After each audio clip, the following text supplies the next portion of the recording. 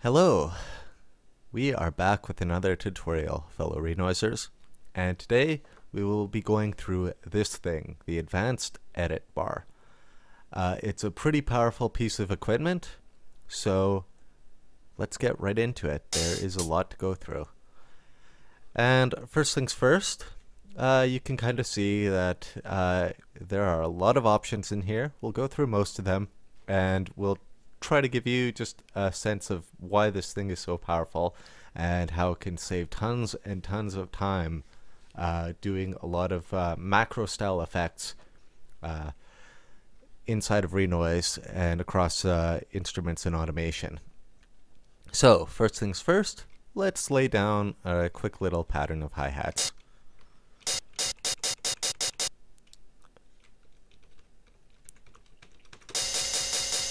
It's nothing special here, we're just going to have it playing eighth notes and go through some of this stuff. So first on here is a few self-explanatory things of what you are selecting. Selection and pattern would be anything in here. Column in pattern or column in song would be any of these individual columns, effect columns or note columns. Track would be the whole track.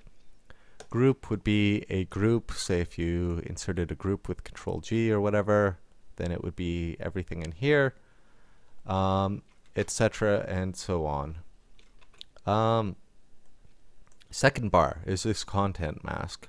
This filters the things that you are affecting through the advanced editor.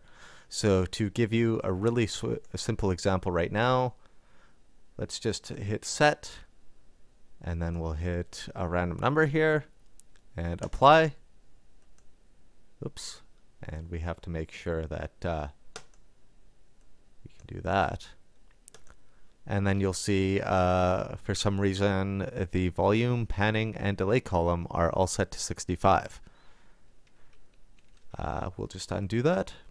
So we need to filter out things so that only what we want is affected, and you can see I've filtered it out to volume only, and now when I hit that, only the volume column is affected. Now this affects what you copy and paste. So if I go here and the volume column is selected, I'm only copying and pasting the volume. So you'll have to keep that in mind, and when you use the advanced editor bar, sometimes you can do some interesting things like copying over, just like say delay column values and stuff to get things kicking in time really fast. So that brings us down to this cut, copy, paste thing, and this is really cool. I'm just going to do a couple things to prepare for a slightly later example. But what we can do here is all pretty self-explanatory. We can, of course, go to our selection and pattern. We can cut, we can copy, we can paste, and then, of course, I'm just going to delete these to give you a bit of a better example. Flipping just flips this around. So what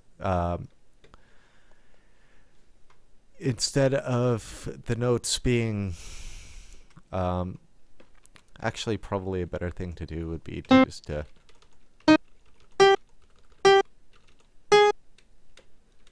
select here. Okay, so when I hit the flip button, it goes backwards. Instead of C, D, G, G sharp, it's G sharp, G, D sharp, C. And it just makes this backwards. So we'll unflip these. And then the shrink, we have eighth notes here, shrinks them in half. Expand, doubles their length. So that is pretty cool. Now what's really cool about this is that, just let me draw it in here.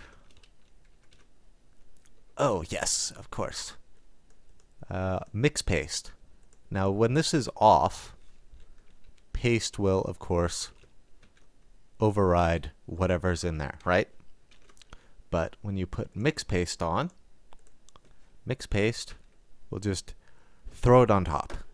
So the eighth notes that I'm pasting in are mixed in with the eighth notes that are already there, and then we have 16th notes, which is really cool. It just lets you build up song structure really fast, or build like more complicated patterns really quick. The other thing that's really awesome about this, we'll just draw some random automation, is all this stuff, if we select it and we filter this down to automation, we can shrink it. Oops. We gotta go to track and pattern, of course. We can shrink our automation. We can expand our automation back to normal size. Or we can flip our automation. That is awesome. That just gives you an extra thing to play with in regards to how you approach automation, how you approach doing all sorts of things. And of course, all this can also apply to the effects and all that sort of stuff in here. So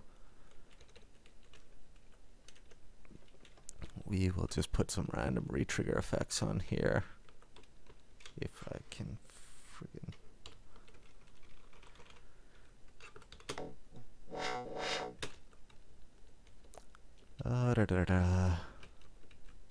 Actually, we'll just block loop.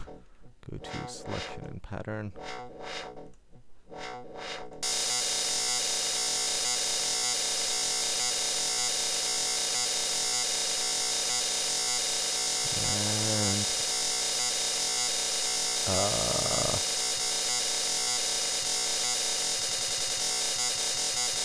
So you can see that with the effect number and everything, that's all just completely editable with that kind of thing too. So really powerful kind of tools. Just awesome stuff you can use to just totally like destroy your tracks or whatever. So we'll delete those and we'll go into here and we'll make some cheesy piano lines.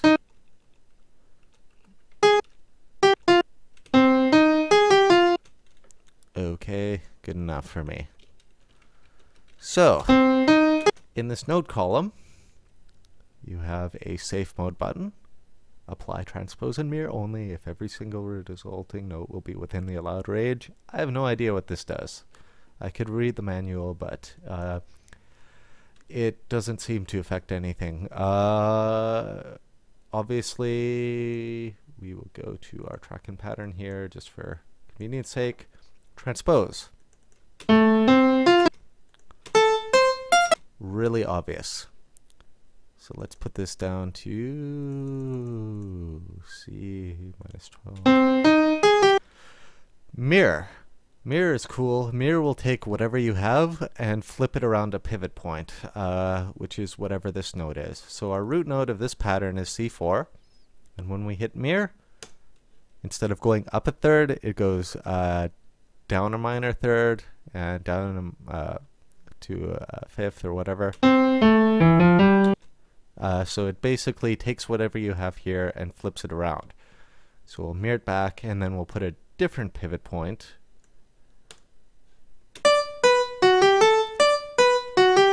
And you can see sort of kind of neat stuff that can be done.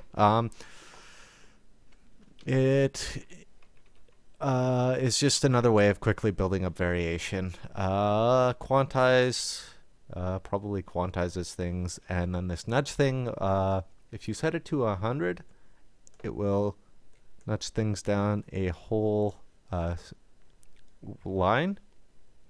But if you set it to another value, like 12, you can see it nudges the delay column. And then finally, let's go into this instrument column, and you can see that we have a instrument 1, which is our piano, and we have instrument 2. Now say we have everything on this track is playing the one instrument and we want to change it in the whole song. Well, that's pretty easy. Source instrument 1, destination instrument 2. Swap. Awesome. Perfect. It's that easy. So you can see this is great for sort of macro effects that can give you just really quick ways of doing things that might not necessarily be entirely intuitive or extremely tedious. Oh yes, there's one more thing you could do. If we go to whole song, you can actually expand everything in the whole song, and it will double the pattern length and everything. And then if you double the lines per beat, or half the lines per beat, sorry, if you double the lines per beat, then you will get double the resolution. That's a really quick way of, if you say want to make some really fast edits or something, and you need more resolution, you can just do that to your whole song and just it will explode out and be double the length. And then this volume pan delay effects, this is pretty self-explanatory. We will just go to track and pattern, and this can be set. So now everything's triggering at 65. We can add, we can subtract, multiply it by a set amount, and divide it by a set amount. And then this humanize button, if we just put everything back in here, everything's centered around 40. So if we use the track here and we go humanize, we get some values that are sort of close to what we have in here. But if we use this for the humanize and we crank it up and hit apply, this controls the randomization factor. So as you can see, we've cranked it way up here, and now our values are not even close. They're all over the place. So this can control or lessen the amount of humanization that's applied to a track or whatever when you do use the humanize function. And we change it to F, and now you can see we have a more subtle humanize function that's not as extreme. So as you can see, it's very complicated, but it gives you a lot of control and a lot of macro functionality that can help you really just do a lot of things with your song very quickly that would otherwise be incredibly tedious or difficult. So I hope you guys all use the advanced editor more in your songs. I hope it saves you a ton of time. And if you have any questions or comments or anything, please leave them on YouTube or post in the thread. All right, see you next time.